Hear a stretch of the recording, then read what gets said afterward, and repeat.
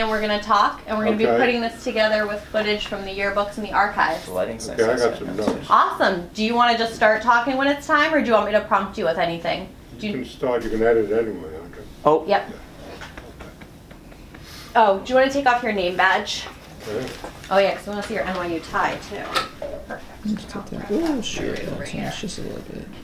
Thanks, So much August. headspace. there we go. You're good?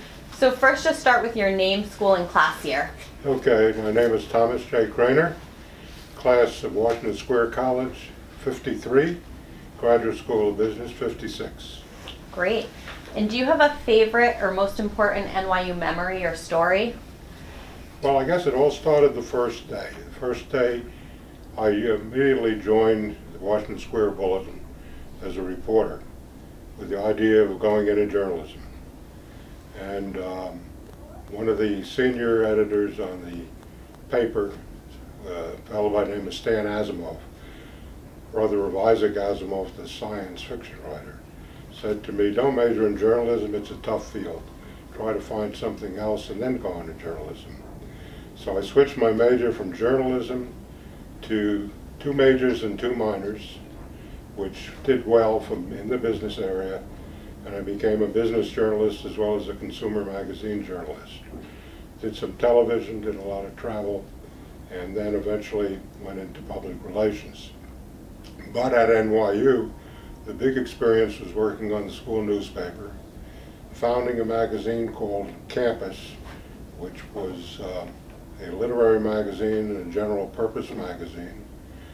It was the era of Clive Davis, the famous music producer, and Bob Arum, the president of Top Rank Boxing. And these were my compatriots at NYU. Beyond that,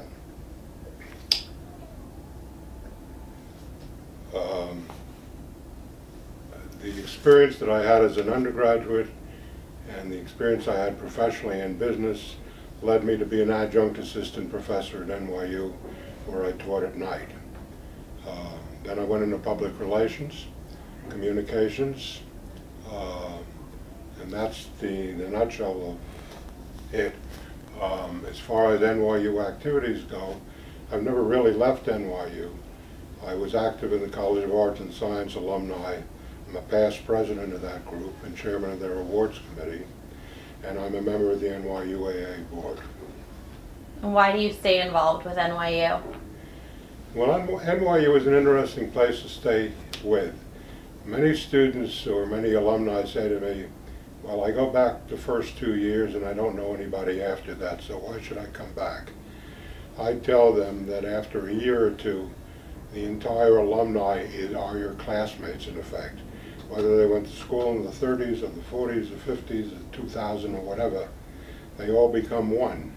And the advantage of being active with them and becoming friendly with the people who graduated from the medical school or the dental school or College of Arts or business or what have you, become lifelong friends. And when you're down here 3 times a week or 4 times a week, you know practically everybody, and you don't know where they're going. They don't know if you're going to your meeting or you're going to their meeting, but it's one whole big family. And with the associations we met, the presidents I've served in effect, the deans I've served in, it's been a great experience. And I welcome all New York University freshmen to become active in the Alumni Association the day they join NYU. That's excellent. Is there a faculty member or professor you particularly remember from your time at NYU? Yeah, a couple of them. One was my advisor, Emanuel Stein, who was an economics professor, who was my advisor, and Oscar Cargill, who was Department of English chairman. And I did a paper where, in effect, I interviewed people who were long gone and put it into an essay. And I think it was the only AA I ever got in a writing course. That's excellent. Let me see what other questions I wanted to ask you. Do you have a favorite spot on the NYU campus, having seen it sort of change over the years? Well, the favorite spot, I can confess, as often as I'm down here, I get lost. What was once the place where we used to hang out, like Globe Student Center, is no longer a building. We've had a lot of fun here. Not to directly answer your question, I was chairman of a Homer Watt lecture series at NYU, and the guy who wrote Kramer versus Kramer was an NYU graduate, and I asked him to speak, and he was the only person that ever turned me down for this lecture series. He said that when I went to NYU I wanted to be a writer, but my advisor made me go into business, and I never was really happy going into business, and so I don't want to go back and give you a speech. And I said, well, that advisor is long gone. The students would love to hear from you. The alumni would love to hear from you. Come back. And he was not convinced. That's great. Let's see. So you were here, you did multiple degrees here. During your time on campus, were there any historical events that happened during the world that sort of impacted the campus culture or environment? Well, we had Korea, and we had ROTC on campus. That was fairly historic. Having seen the student newspaper today versus the student newspaper when I was on it, history repeats itself, because so many of their editorials and so many of their actions and so many of their petitions are pretty much the same that we had. The dates have changed, but not the events. Did you have a lot of classmates who left to go fight in the war or came back after getting in the war? A bunch of them did, yes. In those years you had a choice of going into ROTC or getting drafted, and many of them did.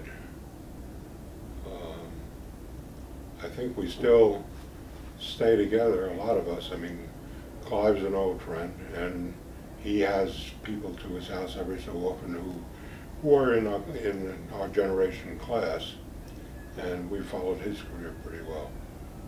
That's wonderful. I think our next interview is here, but this was so great. I'm glad you stopped back. I got one Sure. more thing I could say.